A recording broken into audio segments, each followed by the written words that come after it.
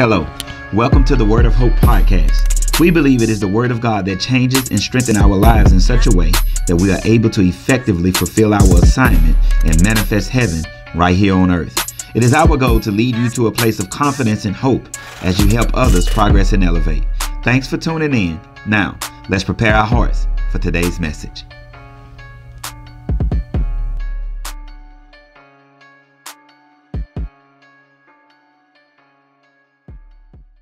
All right, glory to God. Well, today I tell you what, I'm excited about getting the word. One thing I love more than teaching the word of God is receiving the word of God. Amen. And we have our very own, amen, Dr.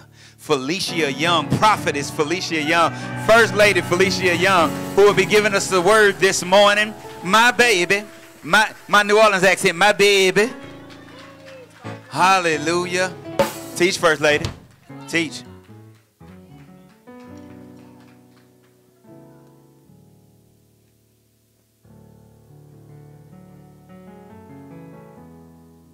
Glory to God. Hallelujah. Hallelujah. Amen. It's such a blessing to bring the word. God is so strategic. Come on, Queens of Hope. You know we all about the girl power. Okay, yes. Have a seat. Have a seat, y'all. Don't make me nervous. Don't make me, y'all. Okay. Glory to God. So today I'm going to teach about love. Love. Love. Love is an attitude and love is an atmosphere.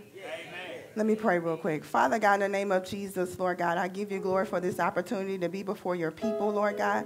I thank you, Lord God, that it's none of me and all of you, God. I thank you, Lord God, that I have the easy part, Lord God. I'm just listening for your voice, and I will speak your words with my mouth. In Jesus' name, amen. Amen. All right, so we've been talking about attitudes, and we've been talking about atmospheres. And so we're growing on purpose, right, Heavenly Hope? Amen. All right, we're growing on purpose. And so the foundation scripture, I'm just going to do a little bit of review. The foundation scripture for this series is Isaiah 55:10.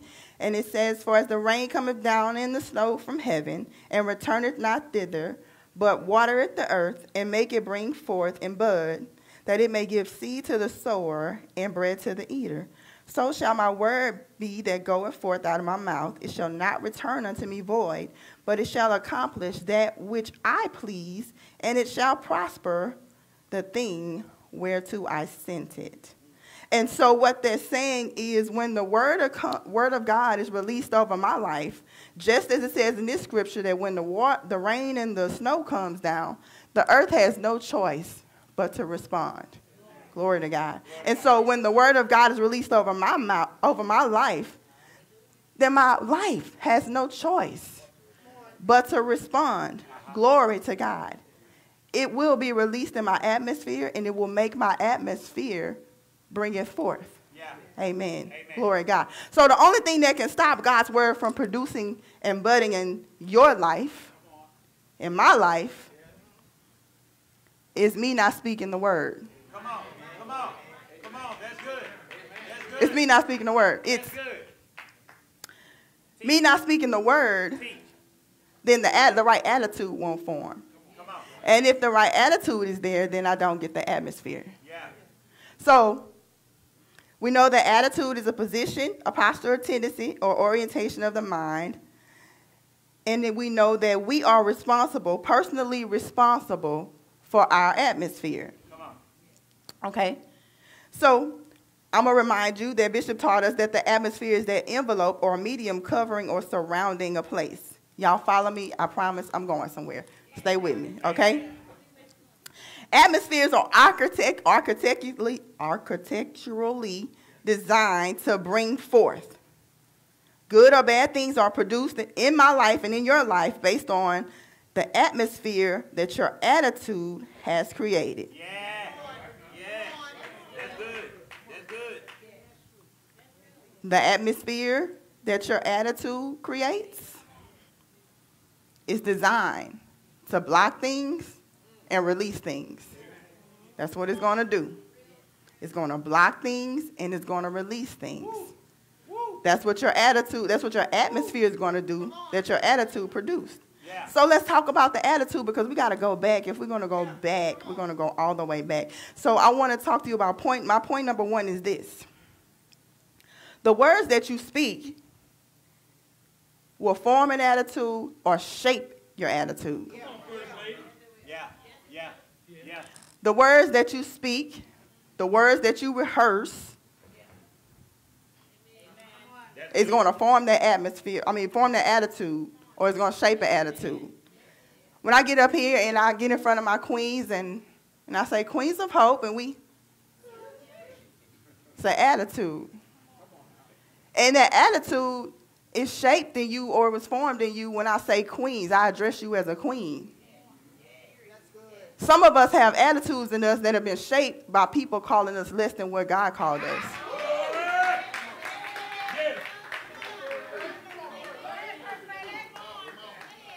But today I renounce all of those words in the name of Jesus. We will no longer subject ourselves to an attitude that was formed in us by somebody else's words. We're not going to do it.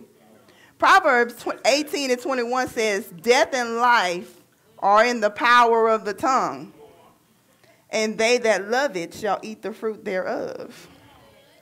So, if you have death and life in the power of your tongue, what are you going to use your tongue for? What kind of attitude are you going to shape in your own life with your own words?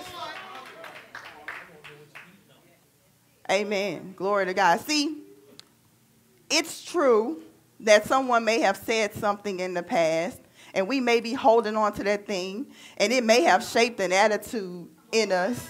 But today we can drop it. We have a choice today that we can drop what they said and pick up what God says and take on a whole nother attitude. And when we take on a whole nother attitude, what's going to happen? Another atmosphere. Glory to God. Somebody listening. Somebody listening. Glory to God. Come on. Come on. Justice got up here and said, the challenges came and all those things and what was said to her and what wasn't said.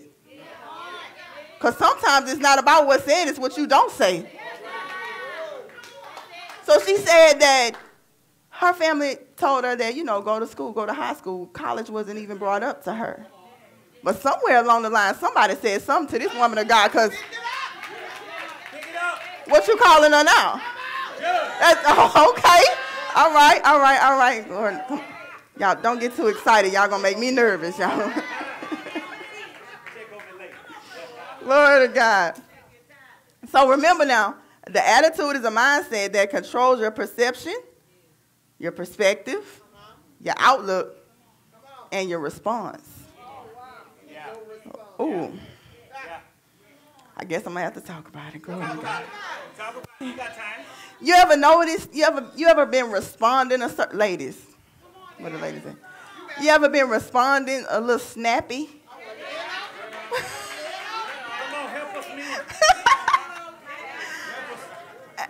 You don't even realize how long you've been snapping, but one day the light bulb come on and say, you didn't have to say that like that. Come on, you got help. You got help, Amen. But, okay, their response may have come from a word. I don't hear no more. Amen. But glory to God. But it's still our choice how we respond. Okay? It's still our choice how we respond. So, last week we declared, y'all remember now, we declared that we have the mind and the attitude of Christ. We went over Philippians 2:5, and we declared that I'm not going to hold on. I'm no longer going to operate from my mindset. I'm going to bind my mind to the mind of Christ. I'm going to let that mind go and take on the mind of Christ.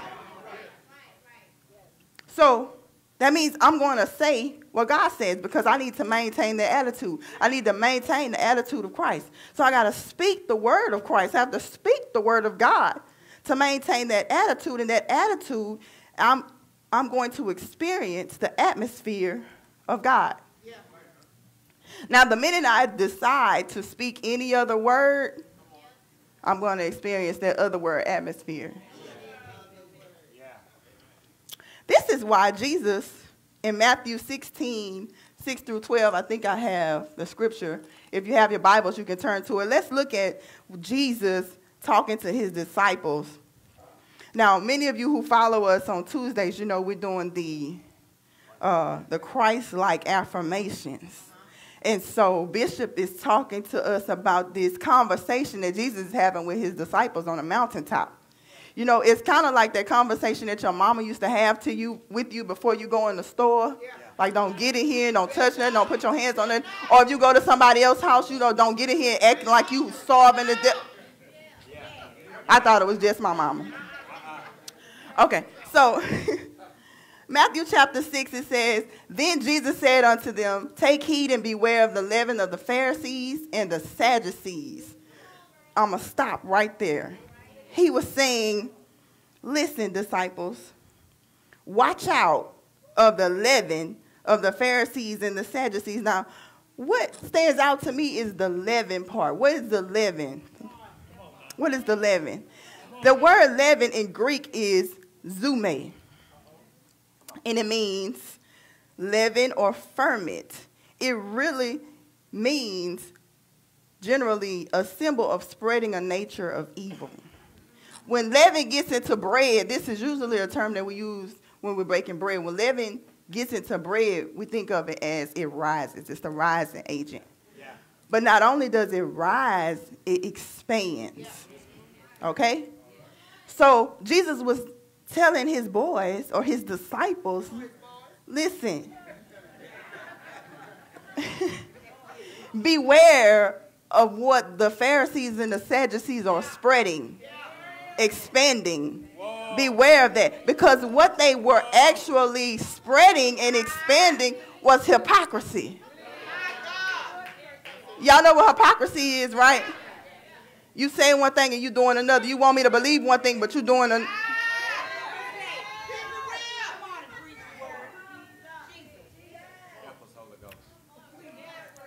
He said, beware of the mindset of religion.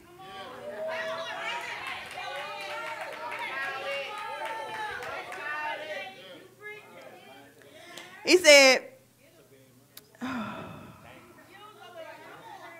the Pharisees and the Sadducees want you to believe that they operate from a certain atmosphere of love, and they want to look like they pray in the streets and the squares, and they think that, but that's, see, they want you to believe that, but that's not what their atmosphere reflects. So, this for somebody, your atmosphere is going to tell on you.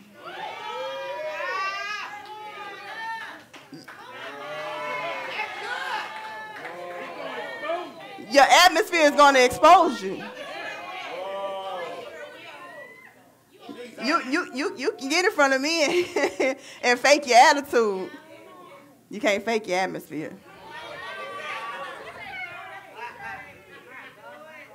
Glory to God. Hallelujah. Hallelujah. So,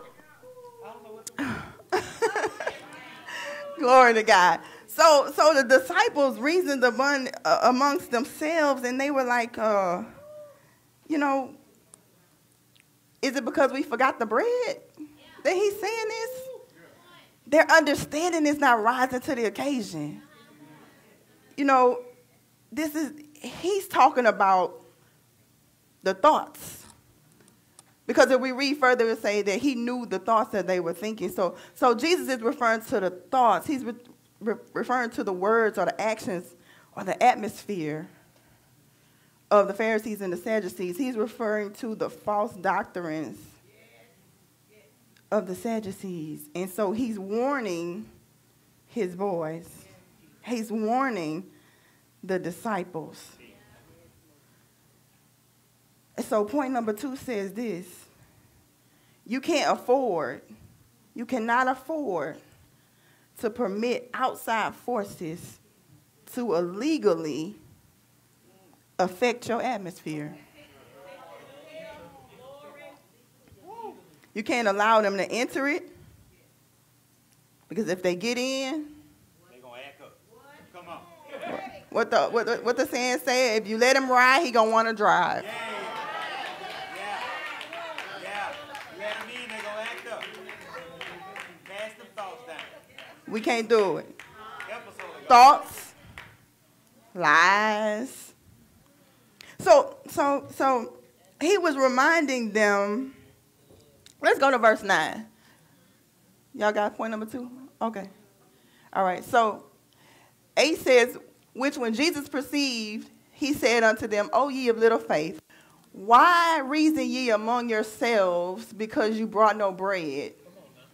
Do ye not yet understand?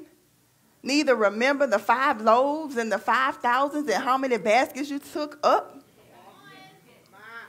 He was reminding them of the atmosphere that his atmosphere produced. He was reminding them of the things that his atmosphere produced. He was reminding them, listen, miracles, signs, and wonders follow us in this atmosphere. Because Jesus always had an attitude of faith. He always had an attitude of love, and his atmosphere reflected that. Always. Jesus was on the higher frequency, and so he was coaching up the disciples. He was saying, hey, we operate on this level. We operate. Yeah. Come on back. Come on. We operate on this level. Don't get distracted. Don't get pulled out of character.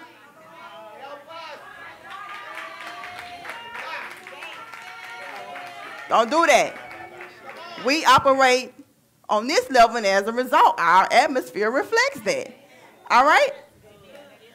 So I said, well, God, I have to stay in the line with we growing on purpose and atmospheres and attitudes, and this is good. But you told me that this was going to be about love, because he gave me the subject or the message first. And so I said, well, just follow the leading. It's like the yellow brick road, the brick that light up in front of you. That's what I was doing. So last week, Bishop taught us about frequency and hertz, right? I know it might seem like I'm jumping, but again, I'm going to bring it back. I'm going to bring it all together. All right, so remember, frequency is a wave pattern. It's a wavelength in a matter of time, okay? He also taught us that the release of potential is subject to the atmosphere that I've settled in.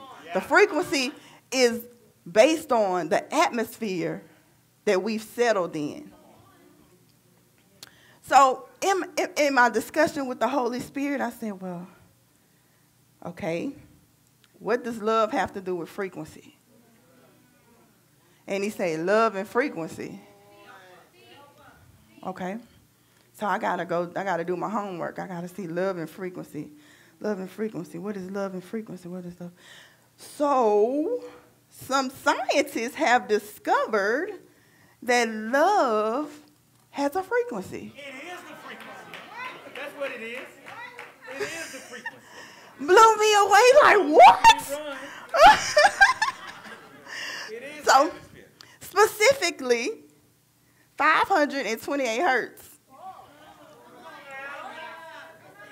is known as the miracle tone, which brings extraordinary occurrence that surpasses all known human powers or natural forces. Basically what I'm saying is it's a miracle. It's beyond human understanding. It's beyond natural understanding, the frequency of love. What? Okay, so 528 hertz are core creative frequencies that have been used for years by ancient priests and ancient healers. 528 hertz has been found essential to sacred geometry circles and spirals consistent with DNA structuring. Healing. Y'all gonna get that tomorrow. Love and healing. Go together. Glory to God. Listen, 528 hertz is associated with the healing and DNA repair. 528 hertz was used to assist in the cleanup of the Gulf of Mexico after the oil spill. They cleaned up a mess. Glory to God. 528 hertz is known as the miracle tone in the solfeggio. Where are my music people at? Solfeggio music scale. Okay, y'all don't know what it is. It's a music scale. 528 hertz is being called the bioenergy of health and longevity. 528 hertz tone is the harmonic vibration that lifts your heart and divine voice in harmony with heaven. 528 hertz is present in chlorophyll, and human DNA. Okay, what's chlorophyll? Chlorophyll is, because this was good to me, y'all. Chlorophyll is the green pigment in plants that allows them to absorb energy from light. Y'all didn't get it. 528 hertz allows you to absorb the energy from light. 528 hertz is central to everything in the universe in the musical mathematic matrix of creation. Now, I could go on and on and on about what I read about 528 hertz, and it's a lot.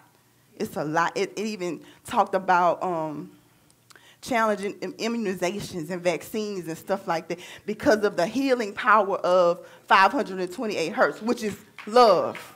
Love, love. But we know this. Science doesn't prove scripture to be true. It doesn't. The word is truth, and science is playing catch up. Because God already told us, Jesus already told us 2,000 years ago, that love is the attitude. He said this, he said, by this all men shall know that you are my disciples if you choose to love one another in John 13:35. He said, do everything in love in 1 Corinthians 16:14. He said, and over all these virtues put on love, which binds them all together in perfect unity in Colossians 3:14. He said, and we have known and believed that the love of that they don't mess me up. And we have known and believed that the love God had to us. God is love, and he dwelleth in love, and he dwelleth in us, and us in him. In 1 John 4:16, he said, owe no man anything but to love one another, for he that loveth one another hath filled the law. In Romans 13:18, he says, there is no fear in love, because perfect love casts out fear. He said, love worketh no ill towards its neighbor, therefore love is the fulfilling of the law. He said, and walk in love as Christ have loved us and have given himself for us, an offering and a sacrifice to God for a sweet-smelling savor. He said, for this message ye have heard from the beginning, that we shall love one another. He said, a new commandment I give unto you, that you love one another as I have loved you, and that ye also love one another. Glory to God. Now, glory to God. Now, before I give this back over to Bishop, I want you to stand up, and I want you to repeat after me. Come on now. Hallelujah. Because remember, the words are going to create the attitude, and the attitude is going to create the atmosphere. So, repeat after me. I am responsible for my atmosphere. I will maintain the attitude of love. I will manifest the atmosphere of love. Glory to God. Amen. Thank y'all. We pray today's message was a blessing to you. If you are interested in partnering with us or supporting with a financial contribution, be sure to visit our website, www.heavenlyhope.church. And remember, it is our God-given assignment to make everywhere we go look more like heaven. Until next time, God bless.